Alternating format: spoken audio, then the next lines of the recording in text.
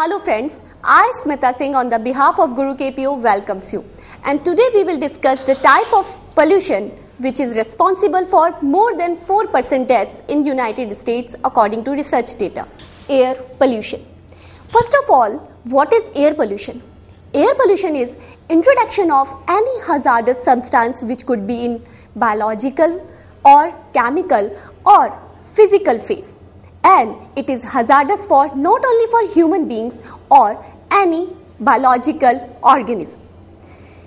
In air pollution, there are lots of pollutants which are responsible for that. And these pollutants are substances which can create the modulation in the quality of air. For example, carbon monoxide, carbon dioxide, oxides of nitrogen, oxides of sulfur, and a range of chemicals and physical substances are there. Now, we come to types of pollutants. Generally, we divide these pollutants into two categories, primary pollutants and secondary pollutants. Now, what is the difference between these primary and secondary pollutants? Primary pollutants are the pollutants which emit directly from sources. For example, emission of carbon monoxide, carbon dioxide or oxides of sulfurs from automobiles or vehicles. Now, secondary.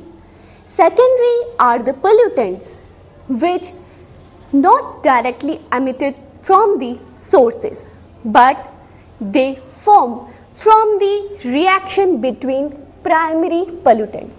And the example of secondary pollutants are PAN. Do you know what is PAN?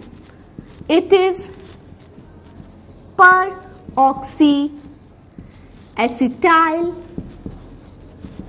nitrate,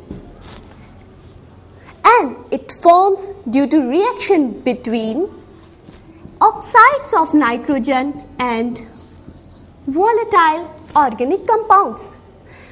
A very good example of secondary pollutant is ground level ozone. Now, we come to sources of air pollution. Here again, we divide sources of air pollution into two categories. First is anthropogenic and second natural. Anthropogenic means by human activities. In human activities, we all know our each and every activity is hazardous for our environment.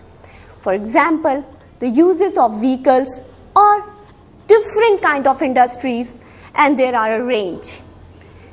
Natural. In natural sources, we can count volcanoes eruption, soil erosion. Soil erosion is a very good source for suspended particulated matter. Now we can understand that how huge problem is this for us. So that now we are going to discuss a case study to control this air pollution. This case study is about a city which is second largest city in the world. And the air of this city is so polluted that only living and breathing one day in the city is equivalent to smoking 2 packets of cigarette per day. The level of pollution was so high that United States ranked this city's air as most polluted air on this planet. And later 6 years, air pollution earned the city as most polluted and dangerous city for children. Do you know what's the name of city? Yes, it is Mexico. Mexico, the second largest city, which is in the shape of a valley, a bowl-shaped valley, and surrounded from 3 sides with hills. And this city is rich of air pollution. The population of this city is more than 20,000 million, and which is constantly increasing. The number of vehicles is more than 3 million, and maximum of them are old vehicles. And from those vehicles, more than 4 million tons of pollutants every year adding to the environment. Not only these vehicles, but dried fecal material in the form of polluted particles, suspended particles are also adding. And do you know from where they are coming? They are coming from dried fecal matter which has been dumped as sewage waste.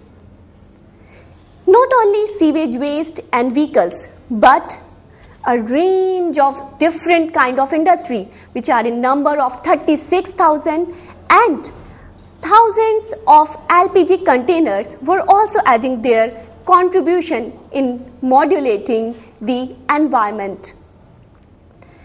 So, at the end of the day, Mexican government has decided to reduce this pollution. And do you know what did they? They did reforestation. Reforestation in the hilly region to reduce the suspended particulated matter which has been introduced by fecal dried matter and soil eruption. They have been introduced leaded petrol. They also imported cleaner fuel from US. So these all contributed in reducing the pollutant level in the air. They also did a very good thing. Do you know what was that? It was ban of vehicles, private vehicles for one day. And if the pollution is very high, then the ban was extended to 2 or 3 days. So all these steps reduced the level of pollution in Mexico, but still there is a long way to go. So now we can understand how these small steps can make a huge difference in our environment. We can also take such kind of steps, and we can also use our own vehicle at least for one day in a week. Not only week, if we can't do in a week, then we can go for a month. We can stop using such kind of vehicles once in a month. If we do such a small or tiny changes in our lifestyle, we can contribute huge to our environment. For more details, please visit www.gurukpo.com. Thank you very much.